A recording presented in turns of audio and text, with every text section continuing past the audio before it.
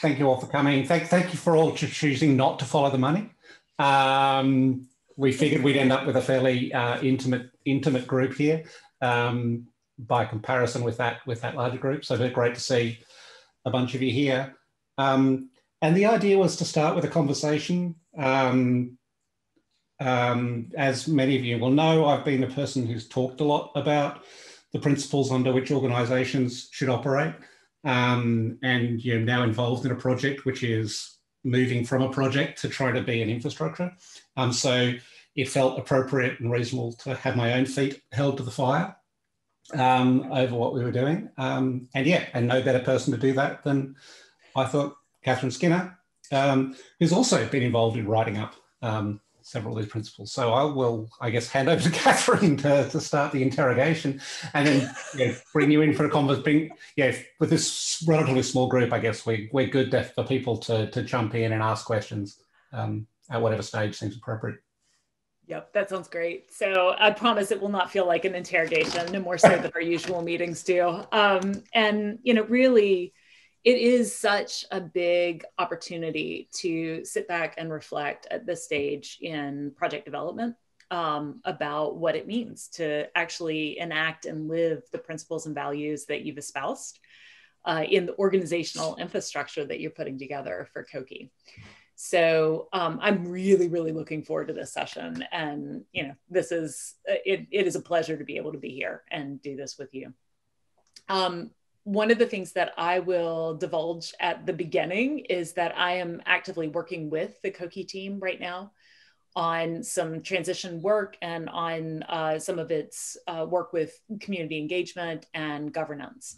So I have kind of a cheat sheet in the back of my own head about some of the things that Cameron and his crew have been up to over the last couple of years, really moving into position to be able to make some of the shifts that they're making.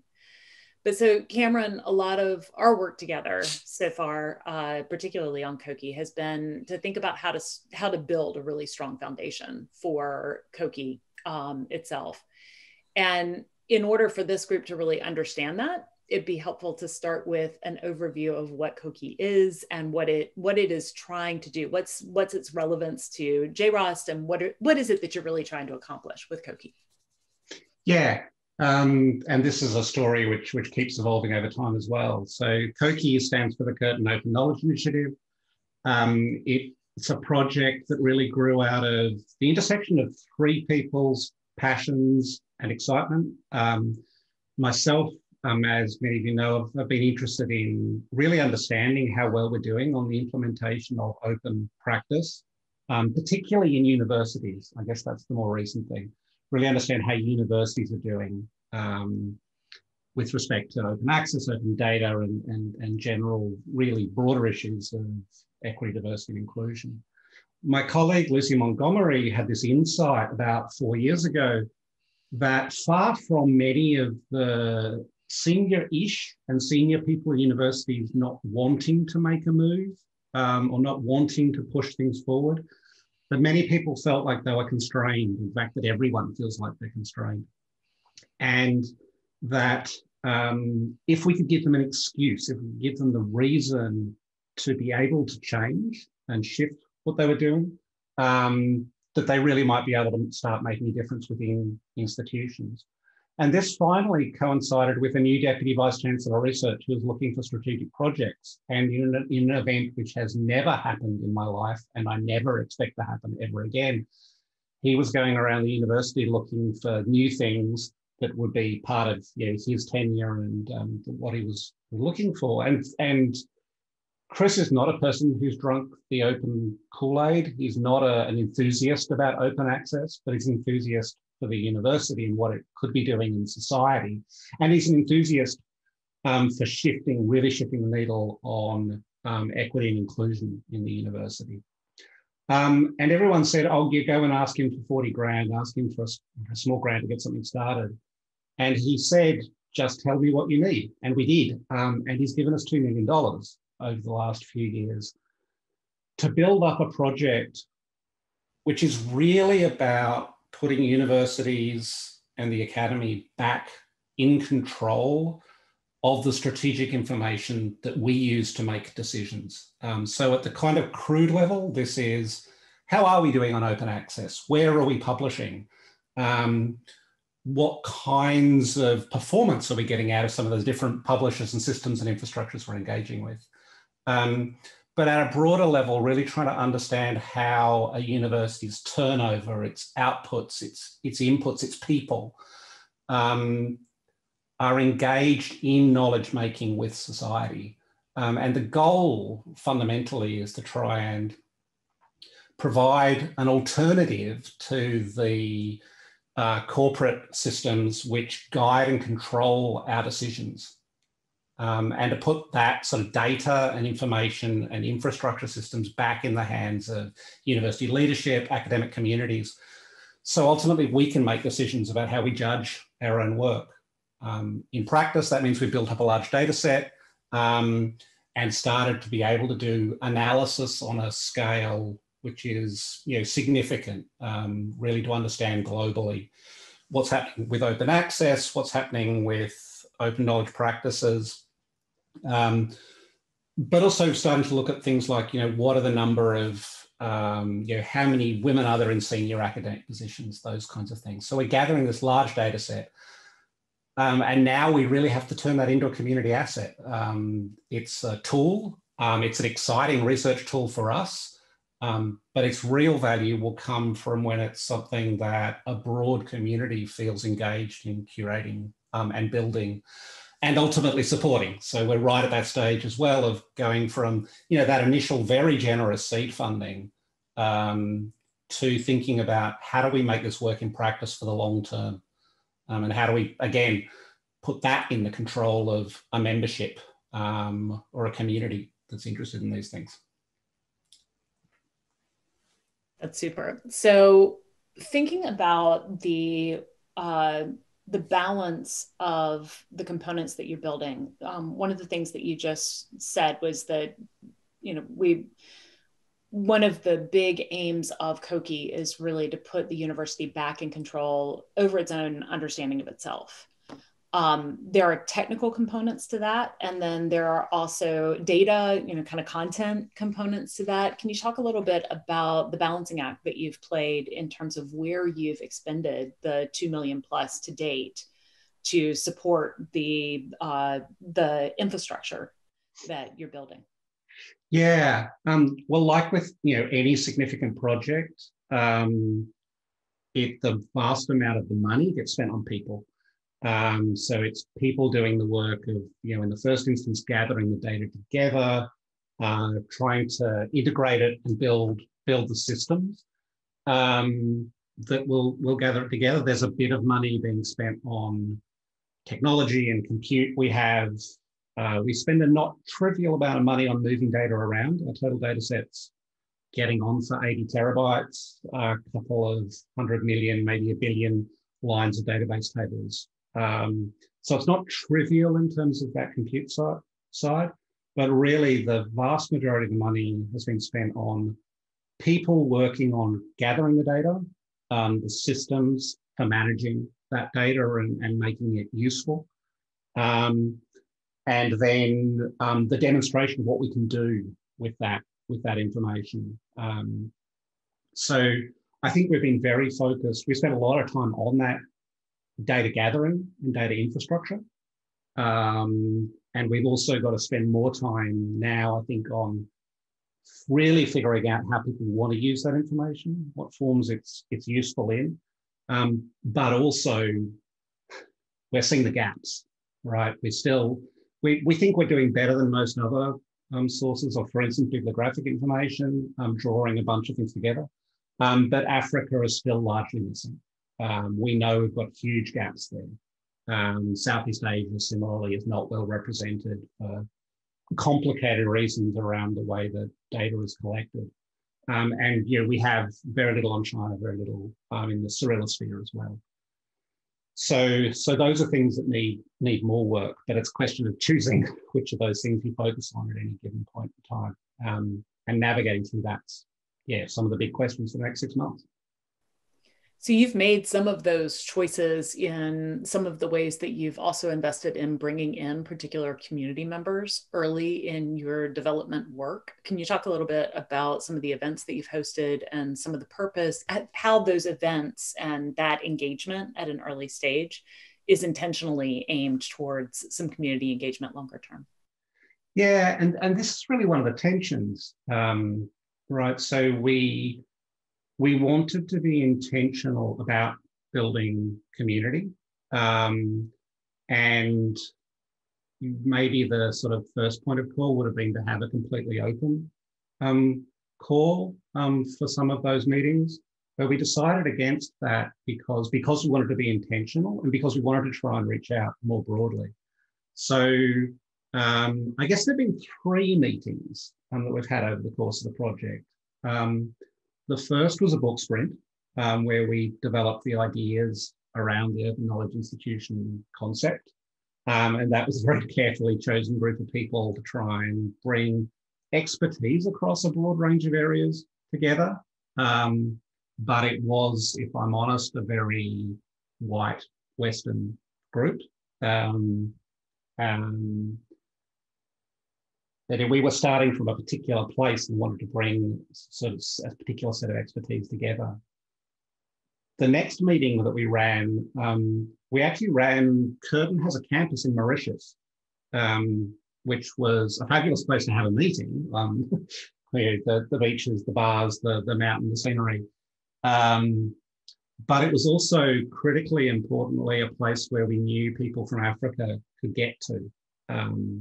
Without having many of the visa problems that people, African colleagues will have coming to Europe or to North America, or indeed the economic problems they have getting to South America, even because you'd have to go the long way around. So we focused there really on an African context and trying to understand the needs of African stakeholders, or a subset of African stakeholders at least, in this context. And that we learned a lot from that around things not to do, not to do things that wouldn't survive, not to do things where their access was based on charity. It was really, the message was very strongly, we want a genuine place at the table, and you have to organise the finances and the management of this so that our place at the table is genuine, while not pricing us out. And that's still ringing in my ears 18 months, 2 years later. And then we come to 2020.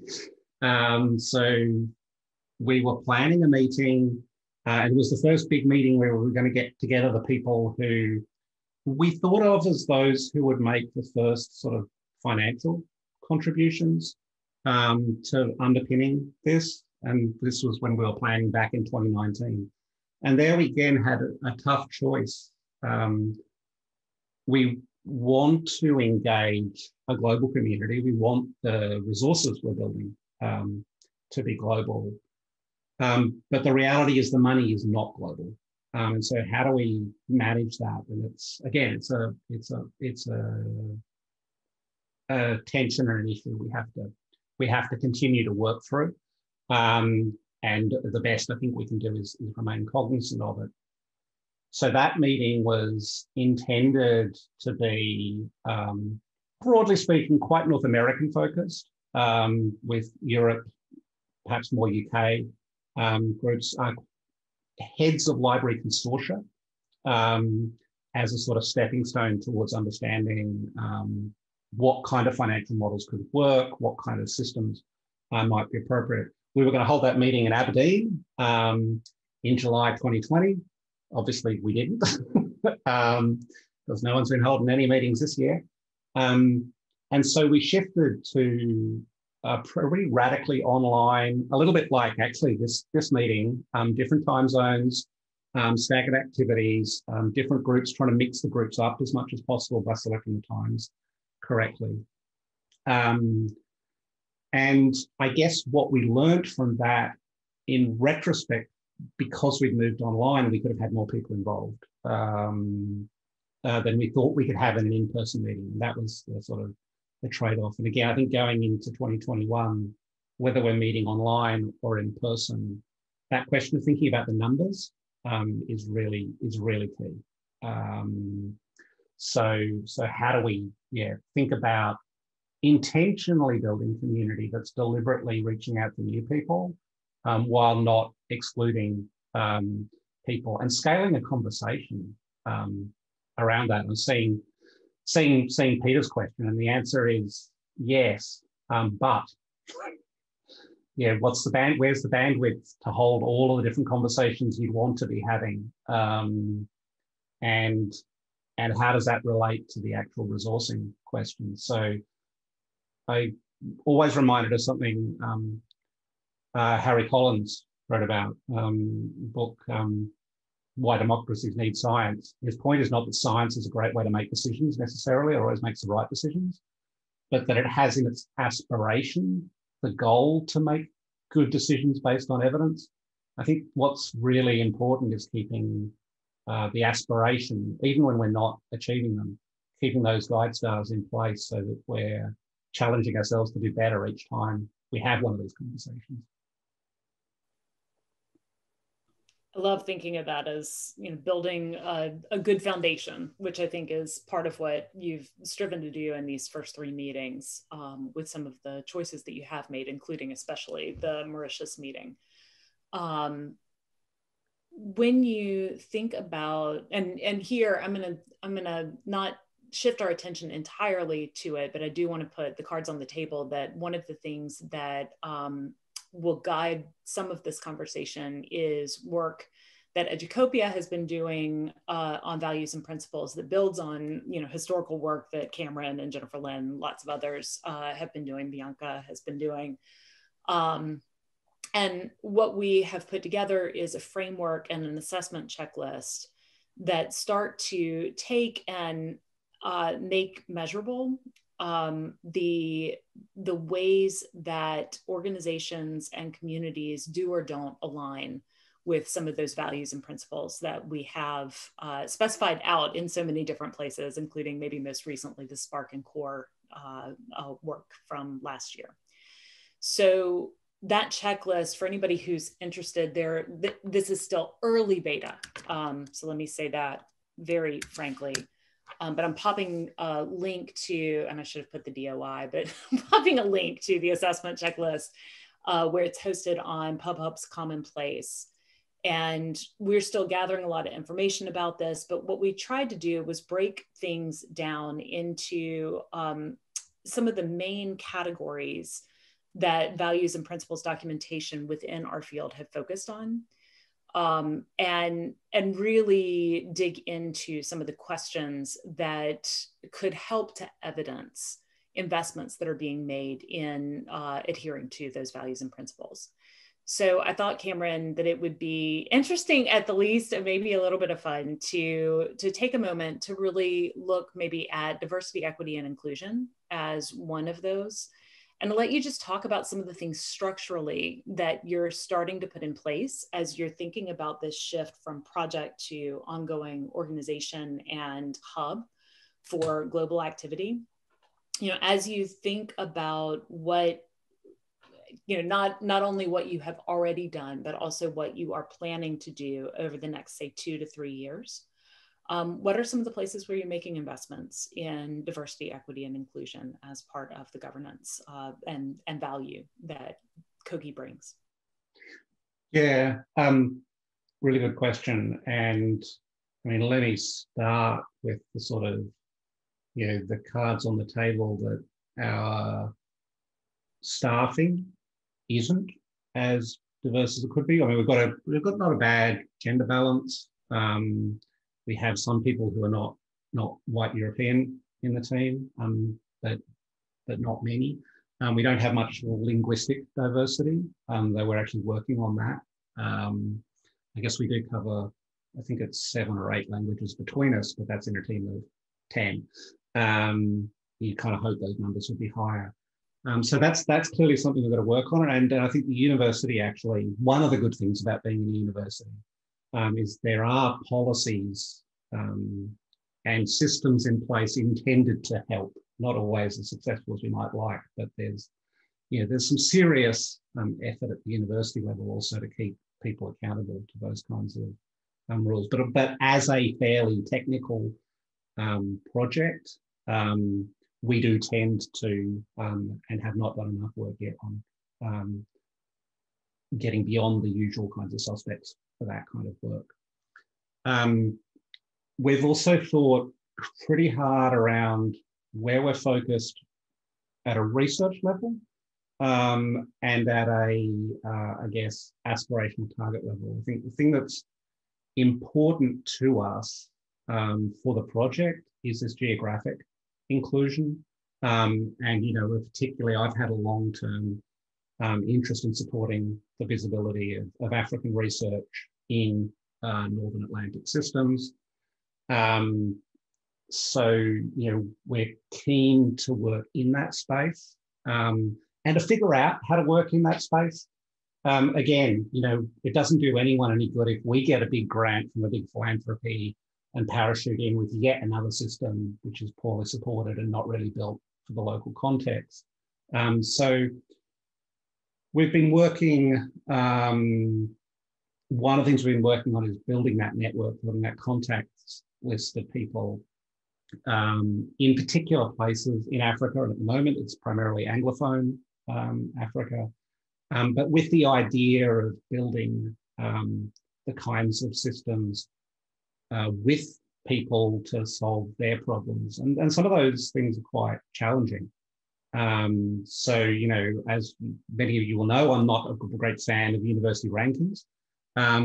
But a lot of people in Africa quite like university rankings because they're an outside measure with a measure of objectivity, which helps them to deal with some of the issues of nepotism and corruption that are still, substantial post-colonial or colonial, I should say, legacies in some of those places. So they really look for that external, international quality measures. They'll use those words. So how can we work with people to give them information which serves those needs, but also we're comfortable with being accurate. And then there's the whole, our technology is cloud-based. So, open infrastructure principles, we're hosting that stuff on Google Cloud at the moment. And I'm happy to justify that decision, but it was a decision. But that's just untenable in terms of handing over a working system to a community in the African context at the moment. The systems, the networks, the infrastructure, the power are just not there in many places. So we've got to really think hard about that in the future. But then it gets overwhelming, right? So you've got to choose to some extent where you're going to be focusing. And so I think, we are focused on that geographic question, particularly focused on Africa as a challenging use case. And then on the research and data side, we have two other sort of really focus areas that come out of the research interests of the group in part. So one of those is gender and gender equity. And I know that can sometimes sound a bit disappointing to people as we, concerned about broader issues and intersectional issues with equity, diversity, inclusion. One of the advantages of looking at gender as an equity issue in the higher education sector is we're clearly not done yet because there's lots of work. It's not as though we're in a great state, but also the numbers are there. So we can do real high quality statistical analysis in a way that's really hard for those underrepresented groups that are not simply not there in numbers that can help us address at a data level. And then on the flip side, we've got a quite close focus on Indigenous issues, partly coming from Australia, where there's a substantial legacy of, colonialism, misappropriation, and most recently blowing up people's sacred sites so that we can mine them. But also because the university, again, is taking this as a serious issue. So from a research perspective, we're starting to dig into that quite seriously. But there's a lot of work to be done. And again, I don't think we're yet, particularly on the Indigenous side, we're certainly not yet, really engaging those communities as broadly as we should be in setting that work out. So there's a lot to be done there as well. But it is a question of where can we focus our attention, and increasingly how can we help other people? So what are the tools and systems that as we intentionally stop trying to do everything ourselves, hand the tools and the systems over to other people, so that they can have more capacity to do some of this work as well.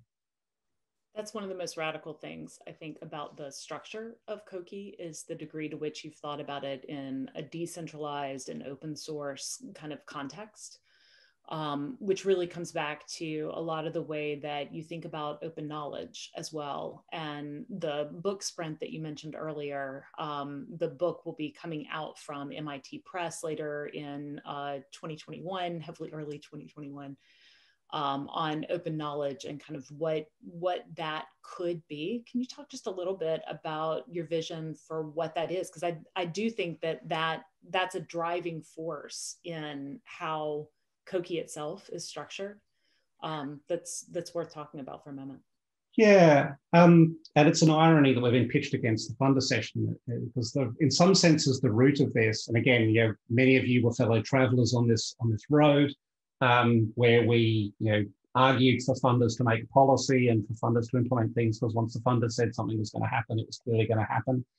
And some success, I mean a lot of success, but also disappointing in the question of culture change, I suppose, for many of us.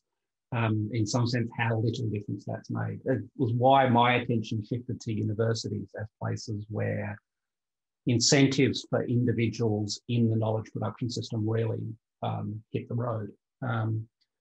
So the concept of the book, and we got the proofs this morning. the proofs have arrived. You didn't tell me that earlier. That's great. I actually forgotten about that either.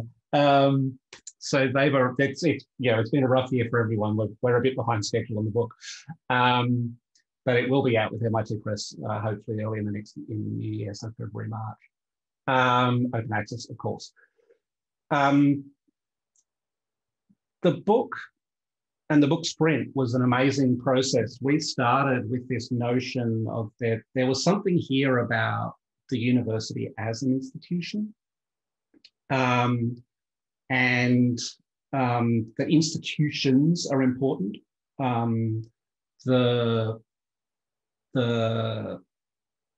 We put too much on individuals to do things. And we put too much on incentives for individuals to do things. And we felt going into the book sprint, there was something about the way in which institutions create space for people to do the things that they really already knew they ought to be doing. And I think that was all we really had going into the book sprint itself. What came out of the book sprint was this really rich notion of how institutions can be the underpinnings of knowledge creation. And universities are a particular example of this. They don't have to be the only example, of course, but we were also focused on some pragmatics. So what does this really come out as? What we felt was that what seems to be emerging in general terms is that knowledge happens when groups come into contact, when groups negotiate a shared view of how the world looks like, or a shared way of thinking about problems. And so then sort of in the book sprint and then beyond, we asked ourselves, what does it look like to provide an institution that supports that process of groups coming together, of them being able to interact productively and that creating knowledge. So the first, the nice thing about this, or the thing that I thought was made me happy when it fell out of this naturally, is diversity is a first order principle. Diversity of groups is absolutely a first order principle in knowledge making. That's why we do peer review. It's why you need to talk to patients. It's why we need to think about all of the people affected by policy making decisions in terms of involved in those processes of decision making. But diversity in itself is not enough. You need what we call coordination, and that coordination isn't a long way from the kind of things Katherine Fitzpatrick talks about in her book Generous Thinking, in terms of modes of acting, of being, that draw the best out of interactions. And, what does that look like for us at the institutional level? Is systems of coordination, systems of ways of working together that make what are risky interactions safe. So open source is an institution, is a way of working, is a set of templates, a set of patterns where we can work more productively together. And the amount of effort we put into making those systems and templates productive determines what we get out of it. Technology transfer offices are another example of this in terms of a set of systems. I mean, even non-disclosure agreements. Non-disclosure agreements are about creating a safe space to have a difficult conversation. They're an institution, a system, a template, a way of ruling out certain kinds of conflict to enable you to really focus on the piece of the conflict, the piece of the negotiation that's really important. So diversity, coordination, and then the third is communication. And I won't belabor that because I think this group gets why communication is important and what its role is in knowledge making. What does that mean for the project? It's meant a couple of insights. It's meant, and it's been a slow process with the university, as you might expect, negotiating that, this has to be open source, that we have to go through this process of engaging with a community that, yes, I know you put in $2 million, but we actually plan to give most of the value away. And we'll get more credit for that as a university, so that's okay, because we're not going to win in the rankings, so let's create new rankings where we look good. And that argument's starting to play out. But in terms of the sort of the scalability of the project, what I've realized, what we've collectively come to realize is there's bluntly, a commercial advantage here. The data we're talking about, the data that reflects the acts of research, the practice of research, the communication and the interactions with that research, it's huge, it's mammoth. And again, you guys work with stuff from Scopus and Web of Science and Microsoft Academic and Google Scholar day in, day out, and the data's not great because there's a lot of it. It's really hard to keep straight. And if you're a commercial operation selling the data, then you've got to keep your curation management, that's special sauce, that's the secret sauce you're selling. But if we can scale out the way the community organizes, curates, manages and uses that data, then the value and the quality of the data is much higher. The quality of the information resources is much higher, but it's also cheaper. It's also easier to do. So I guess that's been at the heart of really trying to think, how do we take what's, pretty highfalutin theory stuff and, what does that actually mean about our project? And I certainly wouldn't claim we're doing it perfectly, and all the usual tensions about money and what we can give away and whose permission we need and what the rules are and the realities of having less time than you'd like. They're all real. But I think what keeps us going in a very real sense is the fact that if we can achieve the kind of critical mass that we imagine, if we can build the coordination that brings diverse groups into the process of knowledge making about this particular thing, about this particular set of concerns, then that becomes not just scalable and really valuable, but it doesn't actually have to cost that much to do in the scheme of things compared to what we're paying for it for similar kinds of things in the world at the moment. So it's a radical ask of universities to band together, even as semi-collaborative institutional forms, which they are.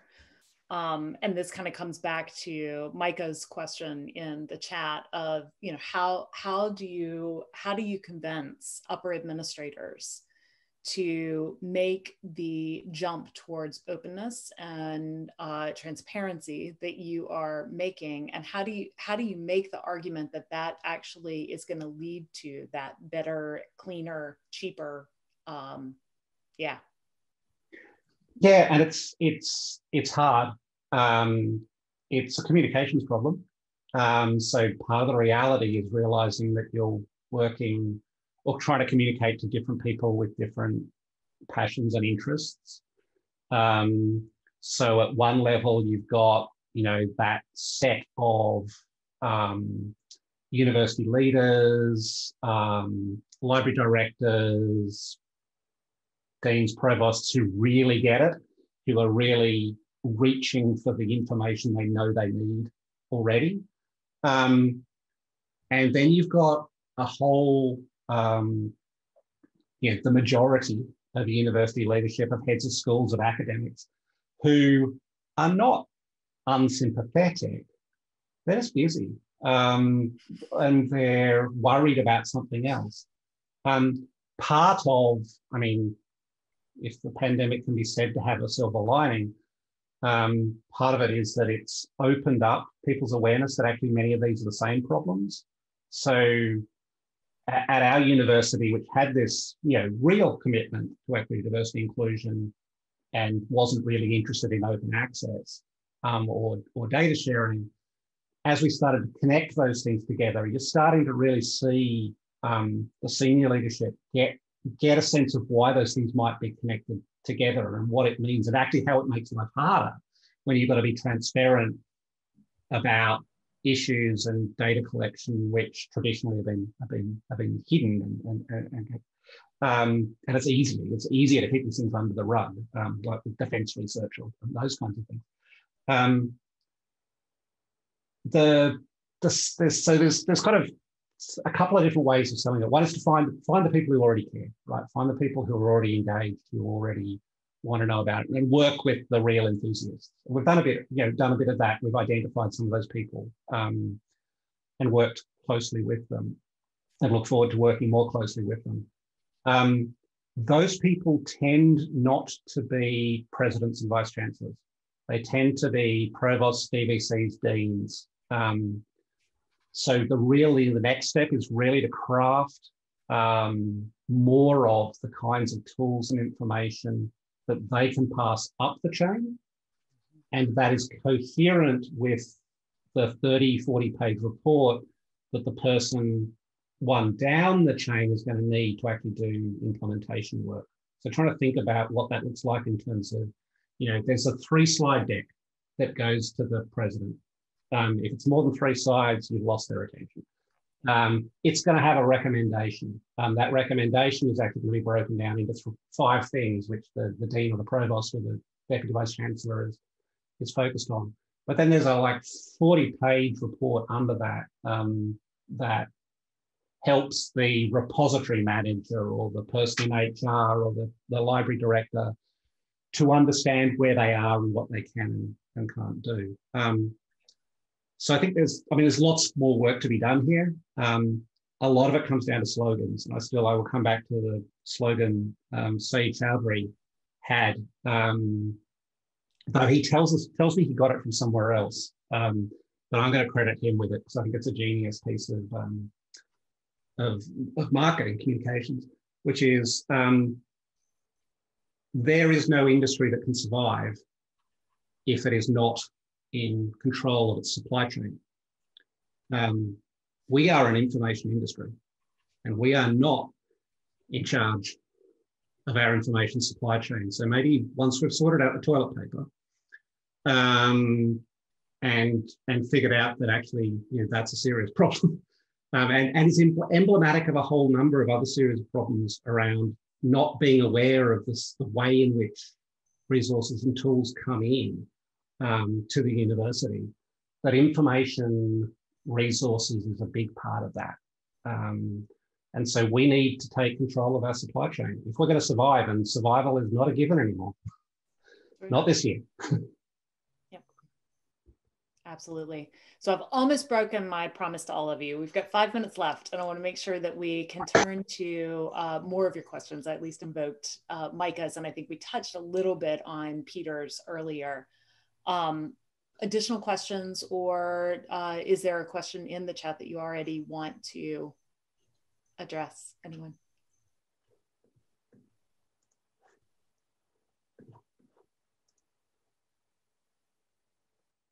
I'm not seeing a bunch of names on the screen that are traditionally shy. Which is totally fine. So if anybody does, pop it into the chat, and I'll stop talking as soon as I see something there. But I'll go ahead and go back to Peter's question, because I think it's actually a good capstone question. You know, how can a bunch of humanists, and I think this is part of what you were addressing just now with the higher administration, how we keep moving the advocacy language up, but how can a bunch of humanists and a bunch of data scientists work together to solve this problem? I think we started. What kinds of skills are they bringing to the table? Well, it's hard to know where to start. The thing that's been, let me start with an anecdote. So Richard Hosking, our tech lead, about 9 to 12 months after he was involved in the project, came around and said, I'm going to have to write up the way you guys interact with the questions we ask, because the scientists just say what they want and we build it, and that's okay. You guys just keep asking questions. And they're not the questions I'm used to. So I guess the really broad answer is the skills, the capacities that we need are people to be able to really engage with questions, and often questions in ways that they may not have been used to dealing with. We're really struggling in the core team to figure out how to divide up roles and divide up, because everyone's been across so many different things. And that's another scaling challenge, is figuring out how to manage that. But I would say, and maybe this is sort of the bigger thing, and again, it fits back into the whole knowledge of open knowledge institutions. It's not just about asking questions, it's about listening to questions that are being asked. And again, to go a bit humanist about it, to really listen to the questions that the systems are posing, or implicitly asking, and sometimes explicitly asking. So really being sensitive to that. And then I think the thing that we've got quite good at is really cycling between the ways of framing the questions, the ways of reframing questions, the ways of really thinking hard about what the question's really asking, and then flipping back to that science mode, that data-driven mode of, okay, now we've got a way of framing and defining this question. Can we rigorously answer it? And the answer to that's often no, but we can take a pass at some slice of it or some piece of it. And then we have to go back around the cycle. You know, given that we were able to answer this question that way, what did we miss? So that's a very probably high-level vague answer, but I think it's really around better questions and better listening.